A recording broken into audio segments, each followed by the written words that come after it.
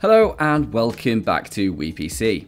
In this video, we are going to show you how to change your Steam account name. Now, some of you may have an embarrassing username that you created when you were 13. Trust me, we're not judging. My first ever username was Jay the Ninja. Fortunately for me, Steam does allow you to change your profile name, and changing this is a really simple process and something that alters your in-game alias also.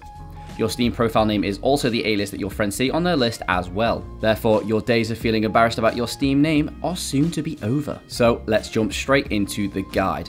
The first step is to log into Steam and select the Friends tab from the top of the menu bar. From the drop-down menu, select the Edit Profile Name/Avatar tab. The following page allows you to change your current profile name. Simply delete the old one and type your new name in.